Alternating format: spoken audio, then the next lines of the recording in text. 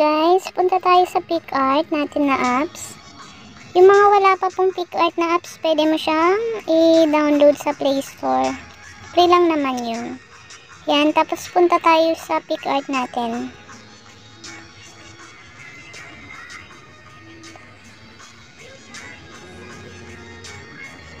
Tapos may makikita kang plus sa baba. Pindutin mo lang yan. Yan, tapos punta tayo sa background. Ito po. Yan. Yan po yung mga pagpipilian mo na pwede mong magamit na background. Ito na lang yung akin. Simple lang. Tapos dito sa baba, pindutin mo yung tools. Yan. Tapos crop. Pindutin mo yung crop. Dito po sa baba, hanapin mo yung YouTube. Pindutin mo po. Yan. Tapos, i-check mo po pag okay na. Pwede ka nang mag-add photo. Pili ka lang kung anong gusto mong picture na ilalagay mo. Ito yung gusto ko. Yan. Pag nakapili ka na, pindutin mo yung add. Tapos may eraser sa taas. Yung parang eraser yan. Pangtanggal sa mga hindi naman dapat kasali. Kung gusto mong mas mabilis, pindutin mo yung select sa baba. Tapos person. Yan. Wait mo lang yan. Tapos, yan, di ba? Mas mabilis. Tapos, erase natin yung mga sobra-sobra. Kasi parang nakaplat yung ulo ko. Kaya ayusin natin. Oh. Yan.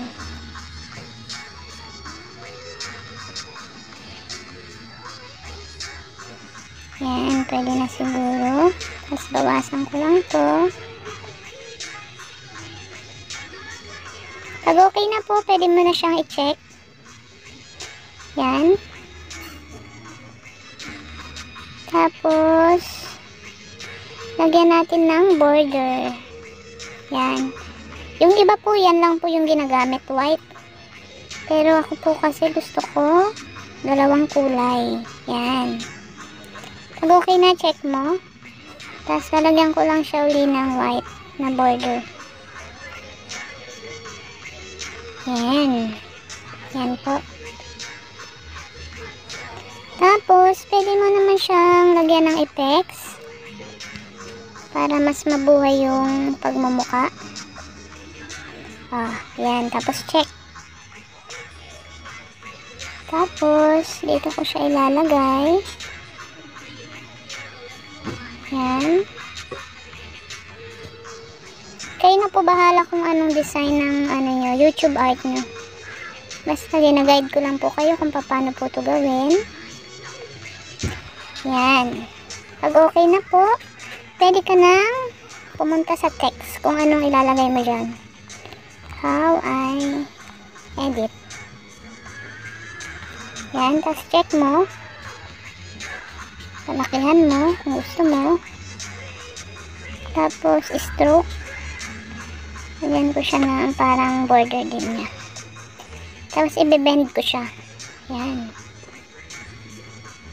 Kunti lang yan. Pwede siyang paliitan. Tapos text ulit kung may idadagdag ka pa.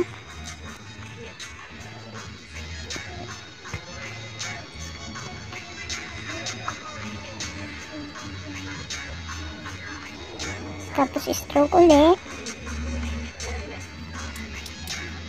Yan. Text.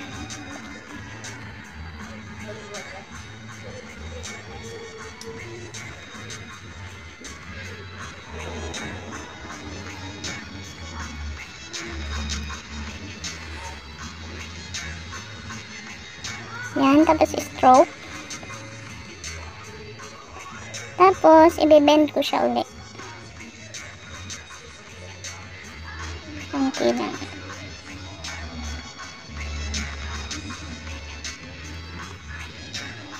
Yan.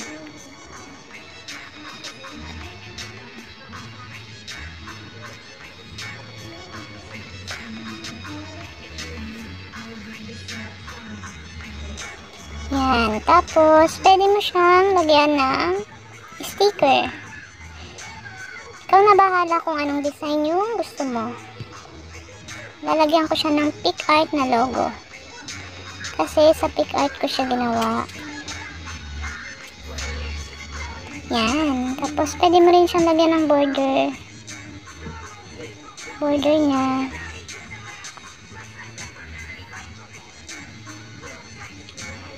Yan. Tapos, mag-a-add pa po uli ako ng sticker.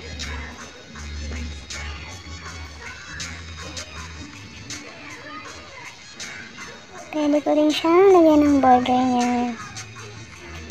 Yan.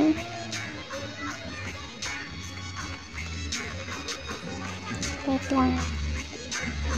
Tataas ko siya.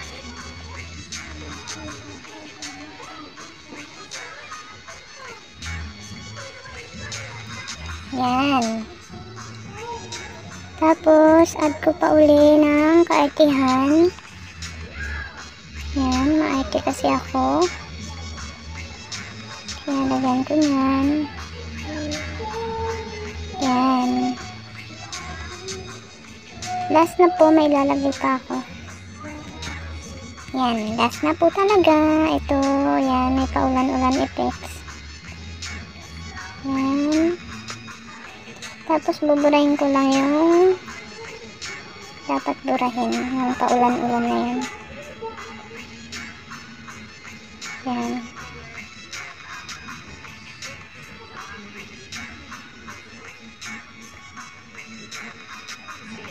Yan.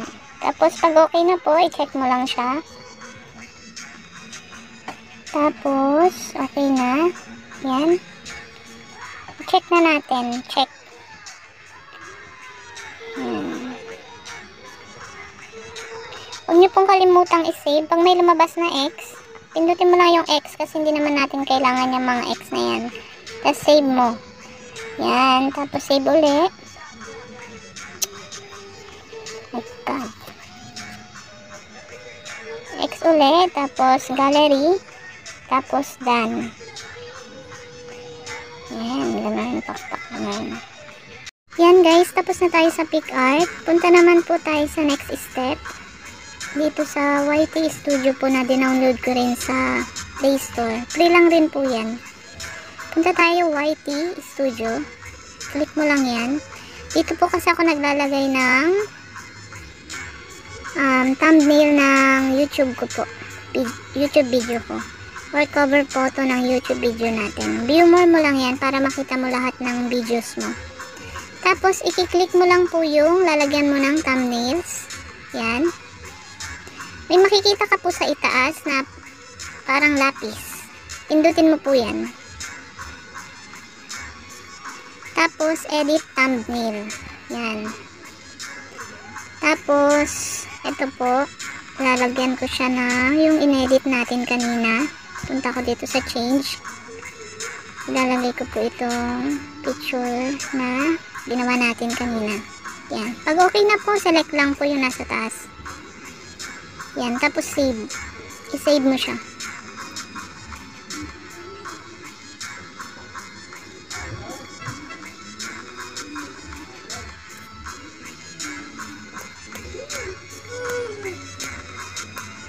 Yan. Okay na po yan. O, ayan na po siya. Nakalagay na. How I edit my thumbnails. Yan po. Sana po nakatulong sa inyo. Salamat.